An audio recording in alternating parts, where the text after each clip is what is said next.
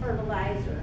And so if you have a St. Augustine grass and then you start to see those brown spots in there, you go out and you can do a chinch bug test. You take a soup can or something and you get a bucket or a pitcher, you put some soapy water in there and you'll put that in the middle of your grass, kind of push it down, and then you pour that soapy water in and then the bugs bubble up and you can see how many critters are in your yard. It's kind of cool to play with it like that.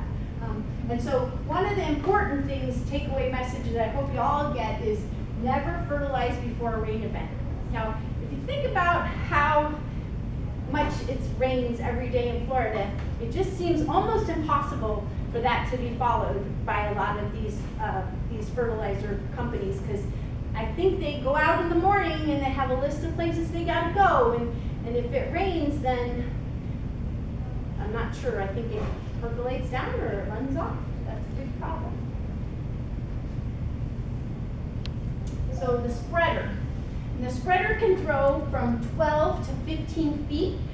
So in the extension, what we used to do is we set out a big tarp and you would walk across and you could see how far the fertilizer was thrown, and you see it. Why you have to do the crisscross pattern is because as far that it goes, it's similar to irrigation too. The less at the edges, the more in the front. So if you do the crisscross pattern, 12-foot swath, go up and down your yard, and then back and forth. And I've got a good picture in a little bit to show you on that one. There's the picture. This person over-fertilized. You can see that it burnt their yard in that pattern there. This guy, you know, I really don't think he really did that. And then also a lot of people don't realize that when you spill fertilizer, it's really important to sweep it up and to either put it back in the bag or to put it onto the turf grass and spread it out. And you can see here where sometimes if you stop with your spreader, you get a drop. And those burns, that fertilizer burn, is really hard.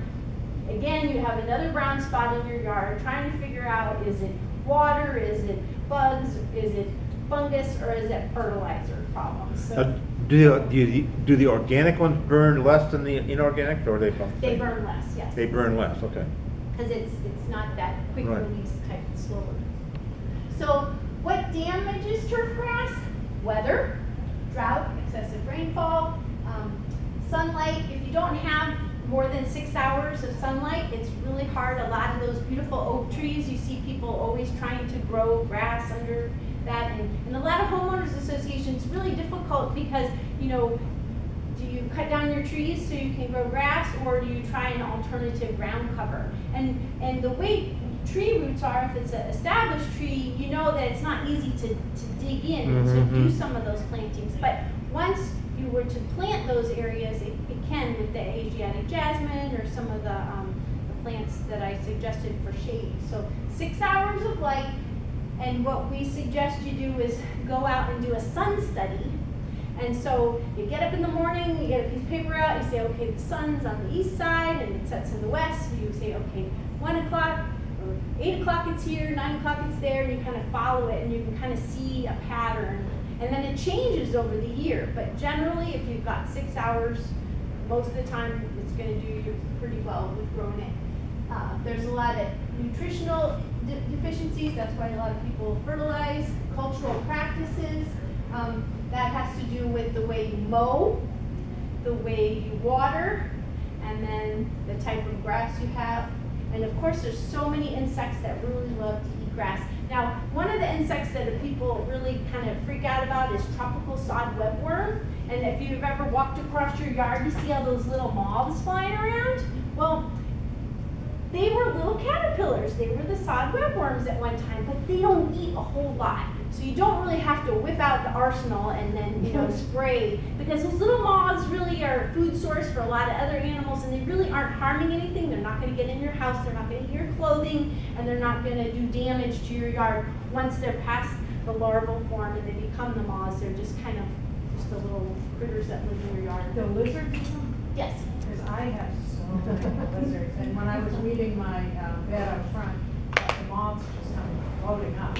And then lately it's just been like herds of lizards all over. Yeah, it's very munch, cool. munch, munch, munch, munch. Migration. Yeah. I think the lizards is this their time to give birth? Because there's so many times. Yeah, there's a lot of baby. This year it seems like we're having an abundance, which is, it's good when you see a year when you have a bumper crop of critters and things. That's kind of makes you feel good. Like some years, you know, you have acorns and other years you don't. So acorns produce every 2 years or so. And then if you really trim back your trees, then unfortunately you're not going to have acorn production for a while because it changes the hormones in the tree.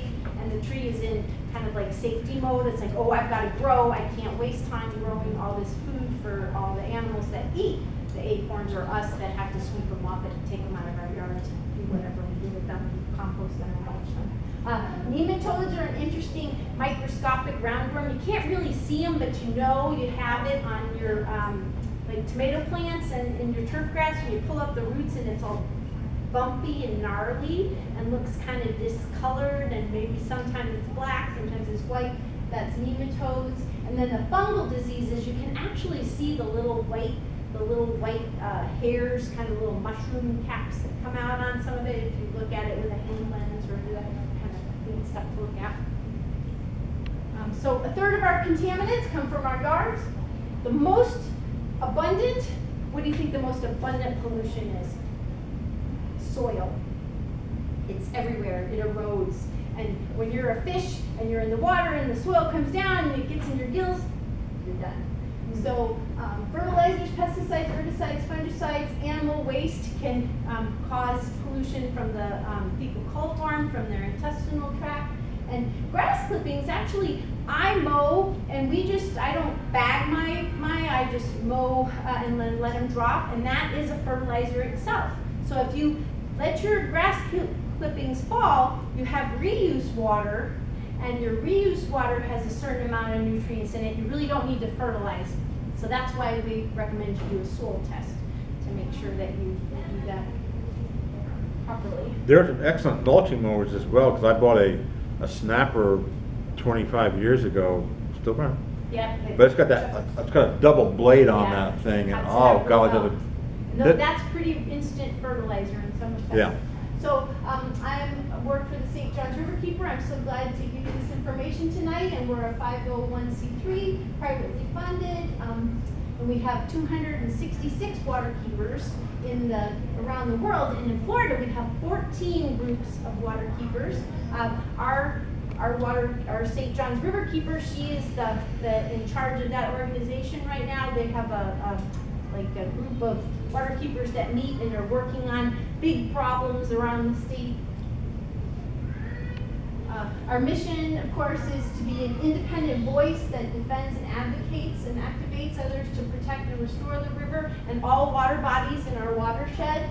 And also the 300 water keepers worldwide, and down in the lower basin, you know, the St. Johns River is 310 miles long, and down in the lower basin, they have some boats and things associated with the Jacksonville University that are assigned to the river keepers, so they have a lot of patrolling going on. They've been having a lot of dredging lately. They're widening the canals down there, and so they look for things like turbidity, which is when the soil, when you're dredging, the organic material gets into the water column and it just takes out all the light, and then the sun can't penetrate down through the water column and harm the plant life and the fish and change the oxygen levels. So we educate youth and adults and everybody we can. And this is our river keeper, Lisa Reineman. She's an awesome lady. She does a lot of work for us. Thank you, Lisa. And we do education programs. I'm going to be working with the schools. We're going to try to get a program in DeLand of getting some kids out on the river. We're aiming for 5th graders. We're starting, hopefully, a pilot project in Deltona. We're going to get them out on Blue Springs and get them to see the water and fall in love with it and be advocates for it and do good things. We have a lot of booths. We have a boat trip coming up on November 7th and 8th, an eco tour. It'll start up in Sanford area, and you'll go to Astor, and you'll spend the night out on Lake Beresford and some of those resorts there. So that's something that's coming up, and next year we're gonna get a younger people's type of maybe kayaking and camping out at Huntoon Island. We talked about doing some of that. Also, I have monthly cleanups, and in the back, we have a sheet, a list of going out on the river. Either you can bring your own kayak right now, or just do some shoreline cleanup. So I'd love to have you guys out doing work for the river and for us. And upcoming workshops, of course, today I've got a really fun one coming up about bees, native bees. There's over 320 varieties of native bees that you wouldn't even believe, and like 70% of them burrow in the ground. So it's okay to have some open space in your yard with just sand and things to allow those critters to do their life cycle and such. But we're going to be making these bee boxes for mason bees, and they lay their eggs in there, so you'll get power tools and education, and we'll have a lot of fun. It's a fundraiser for the Riverkeeper. Also, we're going to do a rain barrel workshop. We're going to do painting of the rain barrels. We are going to have a fee for that too. And then in the fall, I'd like to do aquascaping and rain gardens. So we need to get some plantings on our waterways. And rain gardens are little spots where you know the way the pitch of your roof runs, that you know that water just runs out into the street. So it's trying to capture that runoff and to kind of have a nice garden. They're labor intensive, and you do have to clean them out. They get kind of filled with plants. So if you're not a gardener, you might want to hire someone to do one, but it's interesting to learn about. And I went through it kind of fast, and I know you might have questions, but I'm available. My office is right up the street here, and I love to talk about fertilizers and all these things and try to get people to do things better. Because there's a lot of people who love grass, and as much as the environmental community would like to see grass go away, I don't believe it's going to happen because more people want grass. So my goal is to make people grow grass better and to teach them these things, and it's really hard to do that. So we might have to be creative and use you guys as a baseline in the future, as trying to figure out ways we can solve these solve these problems a little differently, because what we're doing isn't working very well. We need to do commercials, or we need to do something, I don't know, but really appreciate it. Contact information there. And that's it. So thank you.